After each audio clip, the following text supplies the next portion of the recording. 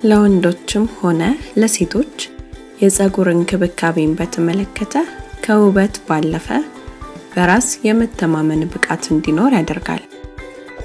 ፀጉር የተፈጥሮ እድገቱ ውበቱ ተጠብቆ እንዲቆይ የተለያዩ የመዋቢያ ምርቶች በየጊዜው ለገበያ የሚቀርቡ ሲሆን በተጨማሪ ፀጉርን ማሳጅ ማድረግ መቻል ጠቀሜታ እንዳለው ባለሙያዎች ይናገራሉ። የፀጉር ማሳጅ ማድረግ ያለው ጥቅም ብሎ ካስቀመጣቸው መካከል ጥቂቶቹ የሚከተሉት ናቸው። የመጀመሪያው የፀጉር ስር የተፍታታ እንዲሆን የሚያደርግ ሲሆን ፀጉር መንታ ሆኖ እንዳያድግም ያደርጋል። ሴትነት ማዕረግ ነው። ሴት መሆን ከመንግስት እውቅና ከጎበዛዝት ፍቃድ ውጪ በፈጣሪ ፍቃድ የሚሰጥ ክብር ነው። ሀገር በሴት የምትመሰለው ሀገር ቀሚስ ስለምትለብስ አሊያም ሀገር የቀጠነ ድምጽ ስላላት አይደለም። ሀገር ሁሉን ቻይ ሁሉን ወዳድ ነች። ልክ እንደ ሀገር ሁሉ ሴትም ልጅ ሁሉን ወዳ ሁሉ የሚወዳት ነች። ስለዚህ ሀገርን ልክ እንደ ሴት አንቺ ያለን በፍቅር እንጠራታለን። ሰላም ጤናችሁ ይብዛልን የኑሮ በዘዴ ለሴቶች ቤተሰቦች። ውበት ገጻችሁ ይፍካ ውድ ሀገሬ ሴቶች። ይሄ ለእናንተ ውበት ማማር፣ ለጤናችሁ መቅናት፣ ለሰላማችሁ መብዛት ጠቃሚ የሐኪም ምክርና የሳይኮሎጂ ሐሳብ የምታገኙበት ቻናል ነው። አብሮነታችሁ ውበትን ያተርፋል። የፀጉር ማሳጅና የሰውነት ማሳጅ ያለውን ጠቀሜታ ዛሬ ነግራችኋለሁ።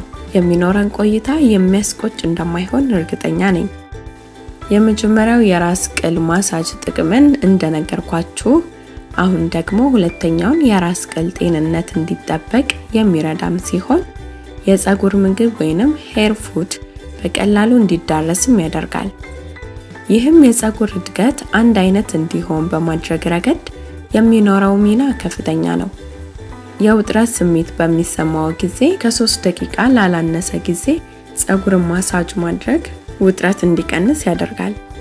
የፀጉር ማሳጅ ከሚያደርጉት በተሻለ መልኩ ፀጉራቸው እንዲያድግ እንደሚረዳ ባለሙያዎች ይናገራሉ። አንዳንድ ባለሙያዎች እንደሚናገሩት ይህን የፀጉር ማሳጅ በሚያደርጉበት ጊዜ ለፀጉሮ ተስማሚ የሆኑ ቅባቶችን መለየት ይኖርቦታል። ይህ ማለት ያገኙትን ሁሉ ቅባት በፀጉሮ ላይ መሞከር የለቦትም። እርሶም ከላይ የተጠቀስናቸው ጥቅሞችን ለማግኘት የፀጉር ማሳጅ ልምድን ያዳብሩ፣ ተጠቃሚን ይሆናሉ። እንደኛ ሀገሩ ዓላማና ግብሩን ቀይሮ ለዝሙት ገበያ የዞረው ማሳጅ ሳይሆን ትክክለኛው ማሳጅ በሳይንሱ እንደተረጋገጠው ደስታን የመፍጠርና የማነቃቃት ኃይል አለው።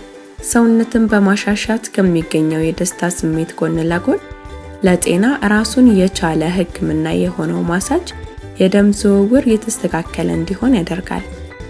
የፀጉር ማሳጅ ደግሞ የራስ ቅል ቀዳዳዎች እንዲከፈቱ በማድረግ የተነቃቀለ ፀጉር በተጨማሪም በስራና በሐሳብ የተጨነቀን አይምሮ ዘና ያደርጋል። የደም ዝውውርንም በተስተካከለ ሁኔታ እንዲካሄድ በማድረግ ከፍተኛ ጠቀሜታ አለው። የፀጉር ማሳጅን ለማድረግ በቅድሚያ ፀጉር ተገቢውን ንጽህና ማድረግ ያለበት ሲሆን ፀጉርን እንደ ሁኔታው በደረቁ ወይንም በእርጥቡ ማሳጅ ማድረግ ይቻላል።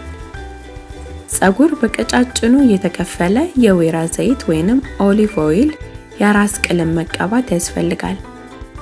ማሳጅ አድራጊው የ10 ጣቶቹን ጫፍ በመጠቀም ከማጅራት ጀምሮ ወደ መሃል አናት ቀስ ቀስ እያለ ማሸት አለበት። በሚታሹበት ጊዜ ኃይልን መጠቀም አያስፈልግም። በዚህ ጊዜ ፀጉር ሊበጣጠስ ስለሚችል በኃይል መታሸት የለበትም። የማሳጁ ሂደት ከ15 እስከ 25 ደቂቃ ሊወስድ የሚችል ሲሆን አስተሻሸቱ ሙያዊ በሆነ መልኩ መሆን ይገባዋል። በጆሮ ግንድ፣ ግንባር አካባቢና የተቀረውንም የራስ ቅል ክፍል በጣቶች ጫፍ ማሸት ያስፈልጋል። በዚህ ሁኔታ ሙሉ በሙሉ የራስ ቅል ማሳጅ ይደረጋል።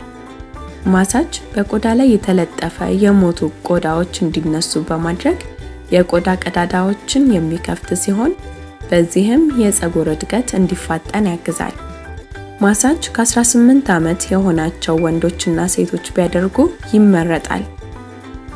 አንድ ሰው በቆዳው ላይ ቁስል ካለ ማሳጅ እንዲያደርግ አይመከርም። ለማሳጅ ተደራጊው የሚያቃጥል ስሜትና ቁስሉ የመስፋት ሁኔታ ስለሚከሰት ማሳጅ ቁስሉ ሙሉ በሙሉ እስኪድን በባለሙያ ማሳጅ ባይደረግ ይመረጣል። ከዚህ በተጨማሪ ማሳጅ አድራጊው ጥፍሮቹን ሰናፍጭ የምታክል ሳያስቀር መቆረጥ ይኖርበታል። ጥፍር ቆዳን ከመቁረጡም በላይ ጸጉር እንዲሰባበር ስለሚያደርግ መቆረጥ ይኖርበታል። በአጠቃላይ ማሳጅ አድራጊው ጤነኛ ጣቶች ሊኖረው ይገባል። ማሳጅ በሚደረግበት ጊዜ ተጠቃሚው ከሐሳብ ነፃ ሊሆን ይገባዋል። ማሳጅ የሚደረግ ሰው ማሳጅ በተደረገ ቀን የሰላም እንቅልፍ ለሽ ብሎ የሚተኛ ሲሆን የጸጉር ማሳጅ ጊዜ ኖሮት በሳምንት አንድ ቀን ቢደረግ ለጤና ተስማሚ ነው። በተለይ ይሄ አይነቱ ማሳጅን ሴቶች በሚሞሸሩበት ወቅት በእጅጉ ይፈልጉታል። ሙሽሪት የጸጉር ማሳጅ ብታደርግ ጸጉሯ ተሸፍኖ ሲውል የመወጠር ስሜት እንዳይፈጠርባት የሚያግዛት ሲሆን በተጨማሪም በምትሞሸርበት ቀን ከሰዎች ጋር ያላት ውሎ ዘና ያለና መንፈሷም የተረጋጋ ይሆናል። ሙሽሪት ከፍሸና ከአንድ ሳምንት ቀደም ብላ 2-3 የጸጉር ማሳጅ ብታደርግ የሚመረጥ ሲሆን ከዚህም ሌላ ጸጉርን ቁጥርጥር ወይንም ሹሩባ ከመሰራቱ አስቀድሞ ማሳጅ ማድረግ የራስ ቅል ዘና እንዲል ያደርጋል። በዚያ ላይ ሹሩባ ከተሰሩ በኋላ የመጨምደድ ሁኔታም እንዲቀንስ ያደርጋል። ስለ ጸጉር ማሳጅ ይህን ያህል ብያችኋለሁ። አሁን ደግሞ ስለ ሰውነት የመታሸት ወይንም ማሳጅ ጥቅሞችን ልንገራችሁ። ሰውነትን መታሸት ወይንም ማሳጅ ለሰውነታችንም ሆነ ለአይምሯችን በርካታ ጥቅሞች እንዳሉት ይነገራል። የማሳጅ ህክምና የሚሰጡ ባለሙያዎች በእጃቸው በክርናቸውና በክንዳቸው አሊያም ሁሉንም በአንድ ጊዜ በመጠቀም አገልግሎቱን ይሰጣሉ። እነዚሁ ባለሙያዎች የምንሰጠው አገልግሎት በርካታ ጥቅሞች ቢኖሩትም 10ን እንንገራችሁ ብለዋል። የመጀመሪያው የህመም ስሜትን ይቀንሳል። ሰውነታችን በሚታሽበት ወቅት በአጥንቶቻችን ጅማቶቻችንና በሌሎች የሰውነታችን ክፍሎች ላይ የሚከሰቱ የህመም ስሜቶችን የሚቀንሱ ኬሚካሎች ይመረታሉ። ጥናቶች እንደሚያመለክቱት ሰውነትን በተደጋጋሚ መታሸት የአጥንት በሽታዎችን ለማጥፋት ይረዳል ይላሉ። ሁለተኛ የደም ግፊትን ይቆጣጠራል። የደም ግፊት ለሚሊዮኖች ዋነኛ የጤና ጉዳይ ነው። በርካታ ጥናቶችም ሰውነትን መታሸት ወይንም ማሳጅ ከፍተኛ የደም ግፊትን ለመከላከል እንደሚያግዝ አመላክተዋል። ሶስተኛ ጭንቀትና ፍርሃትን ያስወግዳል። መጥፎ ስሜት አሊያም ድብርት ሲሰማን ወደ ማሳጅ ቤት ማምራት ከዚያ ስሜት ለመውጣት እንደሚረዳ ይነገራል። ሰውነትን መታሸት የጭንቀት ሆርሞን የሆነውን ኮርቲሶል መጠንን ይቀንሳል። ማሳጅ በተጨማሪም ጭንቀትን ለማስወገድ ከፍተኛ ድርሻ ያላቸውን ዶፓሚንና ሴሮቶኒን የተሰኙ ሆርሞኖችን መመረትን ያሳድጋል።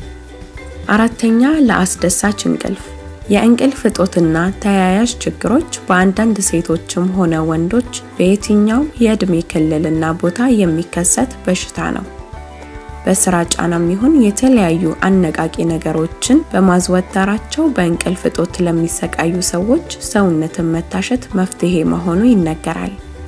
አምስተኛ ለጤናማ የአተነፋፈስ ስርዓት። ሰውነትን መታሸት እንደ ሳይነስ፣ የጉሮሮ ቁስልና አለርጂ ካሉ ህመሞች ለመከላከልና ጤናማ የአተነፋፈስ ስርዓት እንዲኖር ያደርጋል። የተለያዩ የጎንዮሽ ጉዳት ያላቸውን የመተንፈሻ መሳሪያዎችን ሳንጠቀም በቀላሉ እንድንተነፍስም እገዛ ያደርጋል። ስድስተኛ በሽታ የመከላከል አቅምን ያዳብራል። በቅርብ ጊዜ የተደረጉ ጥናቶች ሰውነትን መታሸት ነጭ የደም ህዋሳቶችን ቁጥር እንደሚያሳድግ አረጋግጠዋል። ይህም በሽታ የመከላከል አቅማችንን ያሳድጋል። ካንሰርን ያስታግሳል። የማሳጅ ህክምና ከተለመደው ባህላዊ ህክምና ይልቅ የካንሰር ህመምን ለማስታገስ ትልቅ አቅም እንዳለው ይታመናል። የካንሰር በሽተኞች ከህመም ስሜት ወጥተው ዘና እንዲሉ ማሳጅ ቤቶች እንዲያዘወትሩ ይመከራል። ስምንተኛ ማራኪ የሰውነት ቅርጽን ያላብሳል። በአሁኑ ወቅት ለኤሌክትሮኒክስ መሳሪያዎች ቅርብ የሆኑና መቀመጥ የሚያዘወትሩ ሰዎች የሰውነት ቅርጻቸው ሲበላሽ ይስተዋላል። በተለይም ኮምፒውተር ላይ ለብዙ ሰዓት መቀመጥና ጤናማ ያልሆነ የአመጋገብ ስርዓት ለሰውነት ቅርጽ መበላሸት ከፍተኛ ድርሻ እንዳላቸው ይነገራል። ስለሆነም የተበላሸ የሰውነት ቅርጽን ለማስተካከል ሰውነትን መታሸት ጠቃሚ ነው። 9ኛ የራስ ምታትን ይቀንሳል።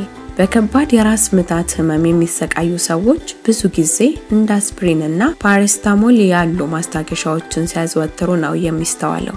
ይሁን እንጂ መድኃኒቶቹ የህመሙን ስሜት የሚያስታግሱት ለተወሰነ ጊዜ ብቻ ነው።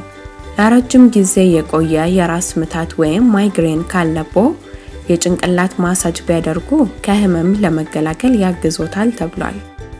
10ኛው ከጉዳት በፍጥነት ለማገገም ያግዛል። ማሳጅ በሰውነታችን ላይ ከደረሰ አደጋ በኋላና ከቀዶ ጥገና ማግስት በፍጥነት ለማገገም ዋነኛው መንገድ መሆኑ ይነገራል። የደም ዝውውርን በማፋጠን የተዳከሙ ጡንቻዎች እንዲፍታቱም ያደርጋል። በአደጋዎች የተጎዱ የሰውነታችን ክፍሎች በሚታሹበት ወቅት በቂ ኦክሲጅንን ስለሚያገኙ ከህመሙ ቶሎ ለመዳን ማሳጅ ማድረግ ከፍተኛ ጥቅም አለው። እናንተ ቆነጃጀት የሀገሬ ልጆች ለዛሬ ጥቅማችሁ እንደሆን ስሙኝ ብዬ ያመጣሁላችሁ መረጃ ይሄን የመሰለ ነበር። መረጃዬን ይጠቅመኛል ብላችሁ ስለተጋራችሁኝ መውደዴ ከልብ ነው። እንድነግራችሁ የምትፈልጉት መረጃ ቢኖር ጠይቁኝ። እንድስተካከል የምትፈልጉትን ቢኖር ጠቁሙኝ። ሁሌም እንደምላችሁ ሴትነት ክብርና ማዕረግ ነው። ፈጣሪ ክብር ማዕረጋችሁን ይጠብቅላችሁ።